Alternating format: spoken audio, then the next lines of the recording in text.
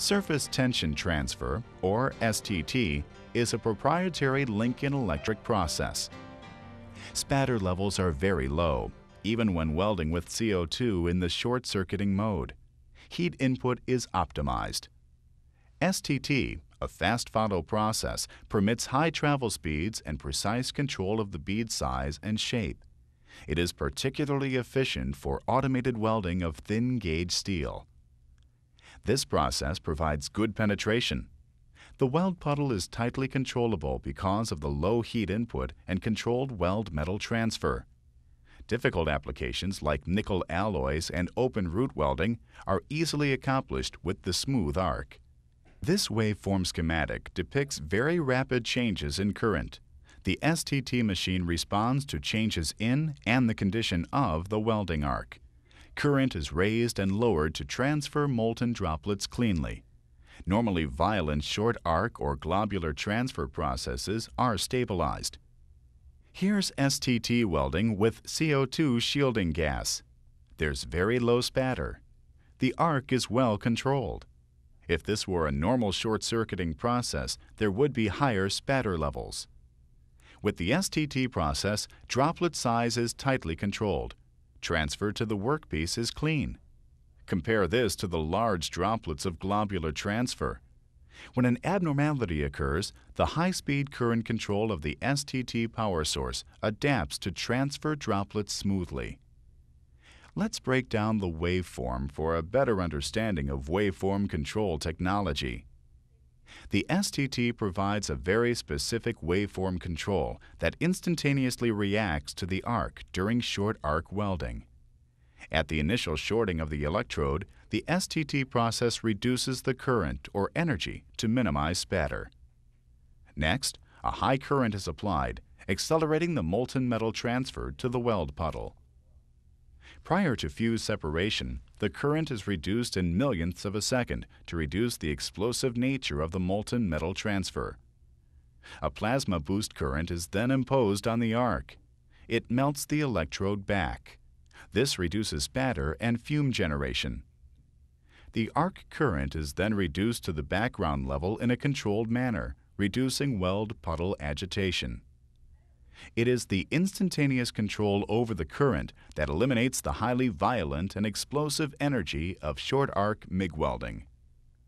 Now, what if we applied waveform control logic to more than just short arc MIG? We would have a precise control of the arc through a very broad wire feed speed range. That is the major benefit of using the link-in power wave pulsed arc welding process. The process allows wire feed speeds ranging from 50 to 1200 inches per minute, and it's virtually spatter-free across the entire range. With precise control of arc dynamics, the power wave can be used as a fast follow process at high travel speeds, or it can be run as a high deposition rate fast fill process. Precise control of the output waveform varies the arc characteristics. Weld out of position easily with the gas metal arc power wave process. The arc is very stable.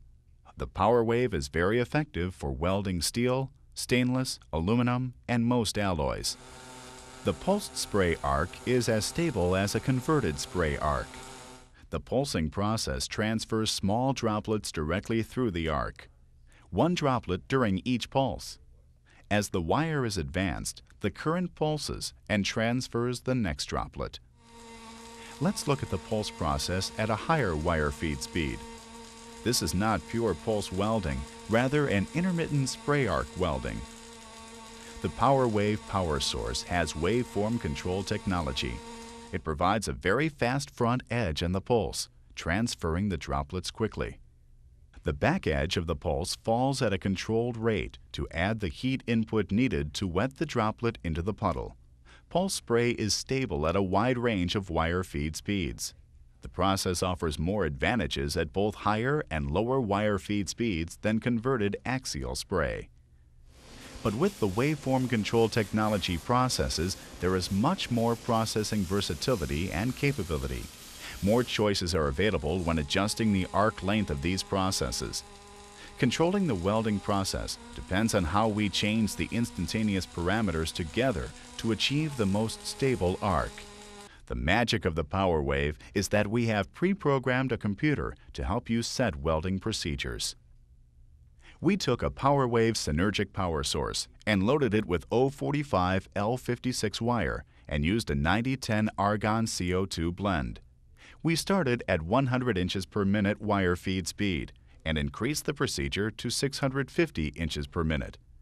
The synergic property of the Power Wave sets the correct arc length for each wire feed speed. The CV mode is first. Note the definite transitions between the short-circuiting, the globular, and spray arc transfer ranges. The differences between the three transfer modes are significant. At the high end of the spray arc range, the arc begins to rotate and eventually becomes unstable. Now, let's run the Power Wave in the pulsed mode through the same 100 to 650 inches per minute wire feed speed range.